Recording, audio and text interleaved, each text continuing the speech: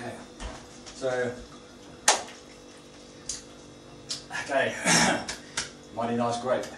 Yeah, very nice, isn't it? We love grapes. Okay, so we do love grapes, and it's Buenos Cameron Diaz. Welcome to pedroTV. Very special welcome to Diego Bonetto.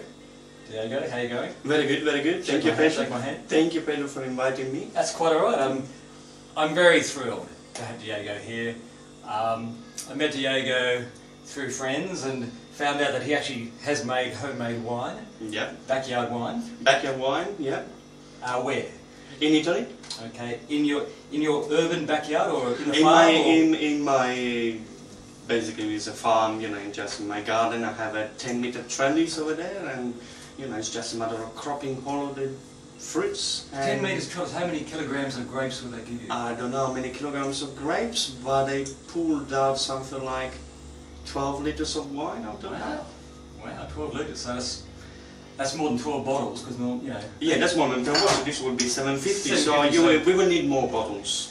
Oh, that means I have to drink more wine, but if I've got to do it, I'll do it. Yeah. Now, I had the idea of the project and hoping to meet a lot of old Greek people or Portuguese people who made their wine. Yep. And they're not that easy to track down, and I've gone on the net to sort of see how you make homemade wine, especially the green grapes, the white wine. Yeah. How you don't use the skins. Yeah. You mash the grapes for the juice. You mash the grapes for the juice. Now, yeah. Is that something that we could use, or? Oh, we could use, yes, definitely. What we need is just the right container, so we can collect all of the fruits inside it, mash them. You're thinking about white wine or red wine? White. White. Because most of the grapes that grow around here are just the green grapes. Green. I mean, white grapes. Yeah, white grapes. Yeah. You can make white wines also with red grapes, as long as you pull away all of the tannins carrying elements. Which would so be the skin and the pips. The pips, exactly. So that's a lot of work. That's, it's just straining the juices. You just mash everything, strain the juice. What kind of cloth do we need for the straining? What should we strain through? In theory, you should have a proper container with a tap, so that with a tap and a bit of a filter, so you press through and it comes out the juice in another containers. But we can do it just with a big enough container. We press it, and then I guess we just scoop out all of the parts. Have we got a scooper? Here's a scooper. We got a scoop. We got a scooper. Yeah. We get the strain like making pasta. Okay, yeah. We've got a strainer, but I can't we got a strainer, we've got to get that out. Yeah, so we've got all those things. I've found a lot of my friends know of grapes, or like Wendy, Georgina's mum. They make wine too? No, but they just have grapes growing. Oh, like fantastic. I mean, Wendy's in Alpha. You've seen the back. The grapes are just there, Oh, are they? And they don't pick them. And you told me there's a huge amount of Cannon Park. At Cannon Park, there's a beautiful trellis that has been kind of leftovers to its own device. It's never been pruned very well, so it might have some great berries out of it if we beat the birds. Yeah, the only issues with wild fruits is that wildlife love it just as much as humans do. Yeah, they do. So shoo the birds away, people. Shoo them away. Oh, we've been told yesterday you just hang some foils from the trellis, and that would be enough, effective enough for the birds. Yeah, we'll see. Urban birds are pretty cluey, but Yeah, I mean, we'll go there and we'll film. We either go when we harvest, or we might go and prune and try to boost. Try to boost. It's a bit late to prune now, but what you do now, this is summer, you do this what they call the summer pruning. So you prune the branches, non-carrying branches, to allow more air and sun to go through the ripened fruits that will boost the sugar content. Now I should explain, Diego grew up in a farm in Italy. I grew up in a farm in Italy. Did you make wine on the farm? I made wine on the farm. Your father? With my mother, actually.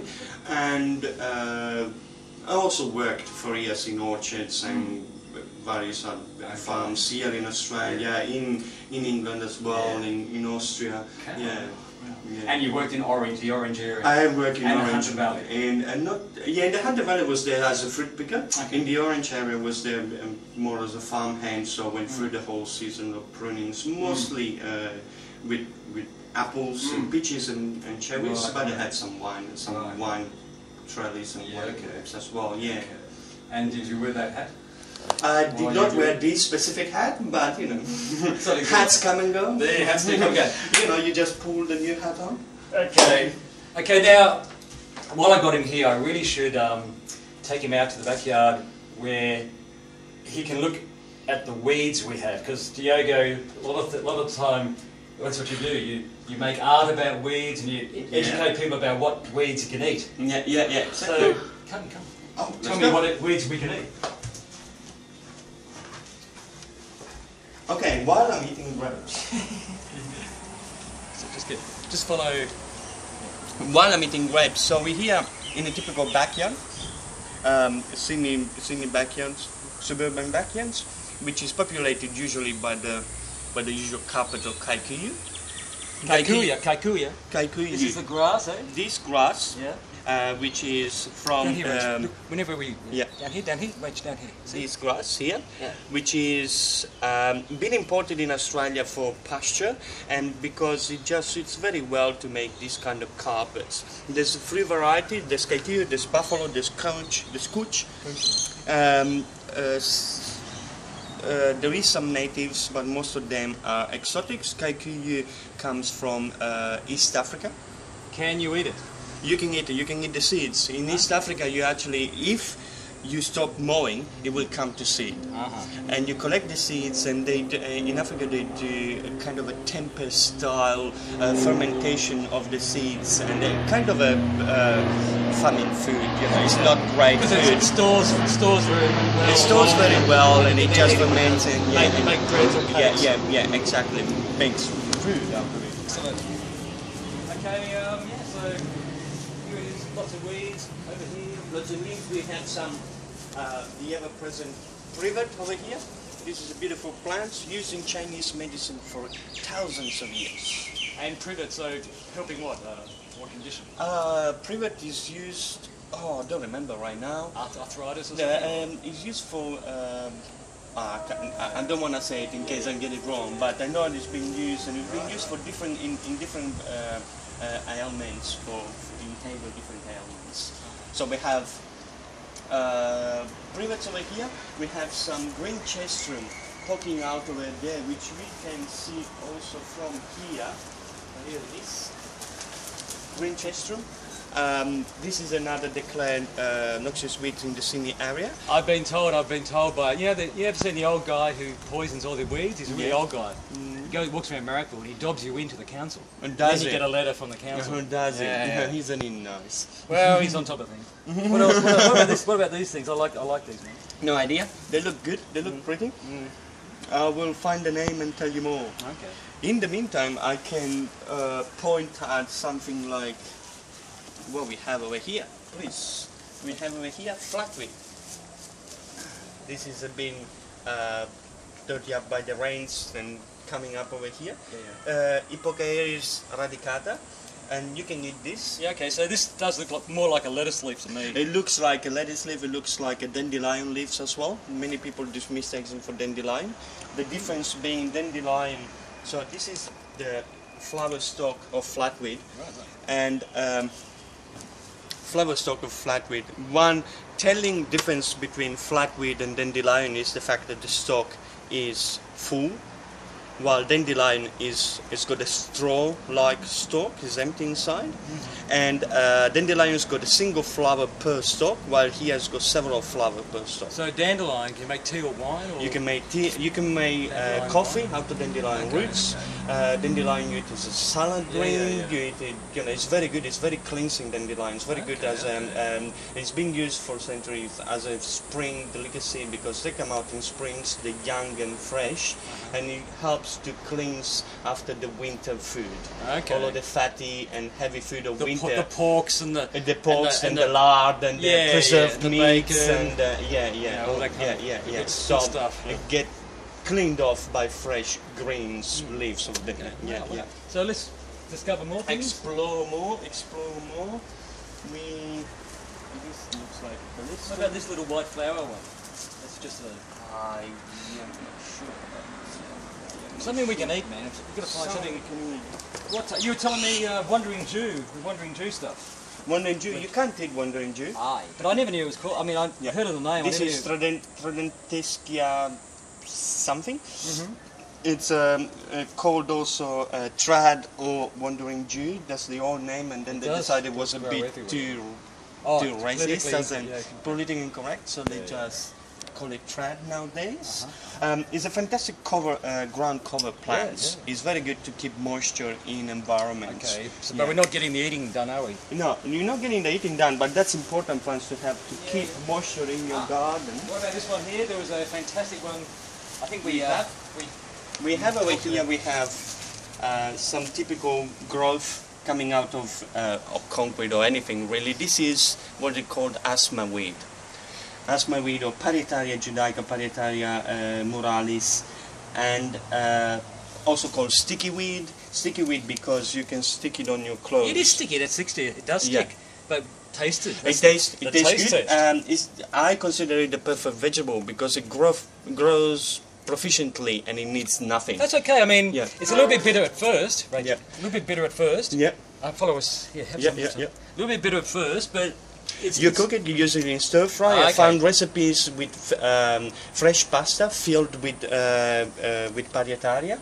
Yeah, and it's quite a good vegetables. The only thing people who's got problem with asthma with it is just need to crop it before it gets to seeds. Okay. Eat it before it gets to seed. Okay. Now this little guy here, was it you were talking about this guy? Chickweed, yeah? Chickweed. This is fantastic. This is the wonder food. It's beautiful as such. You just eat it as such. What's it called again? Chickweed. Chickweed. Stellaria media. Yeah. It tastes like grass, doesn't it? Everything tastes like grass. So does spinach. The lemon one. Lemon one. Where's the lemon one? Here we have it. Oxalis. Looks like a shamrock. It does look like a shamrock, but the difference is shamrock does. Oxalis has got. Oxalis got heart-shaped leaved, and shamrock or. It's lovely, isn't it? Yeah, trifolium has got full, of rounded leaves rather than heart-shaped leaves. Now this is known as wood sorrel, and it grows in something like 800 species all around the world, mostly from South America, and is now recognized as cosmopolitan plant. It grows all over the world, and there is also some native ones. There is some native version of it, and that's. This is great. And this it's got a very lemony taste due to the oxalic acid in the plant itself. This is fantastic. This is very good. I found some recipe of the 12th century making soups, making little sauces for pork, for wild meat. It was very good. That's so great. That is amazing. That's amazing. So very nice. Very pretty nice. much that's it. That's the sort of really we've discussed. That's some more asthma weed. We have a wild mulberry bush over there. Wild mulberry, yeah. Wild mulberry. That's another successful plant. Birds love it. That's why they grow I over the used places. to call it bird berries. We call it berry because me and Sam used to see the birds on them, and we'd be trying to get the black ones before they got them, and I always just call them bird berries. And because the birds were faster.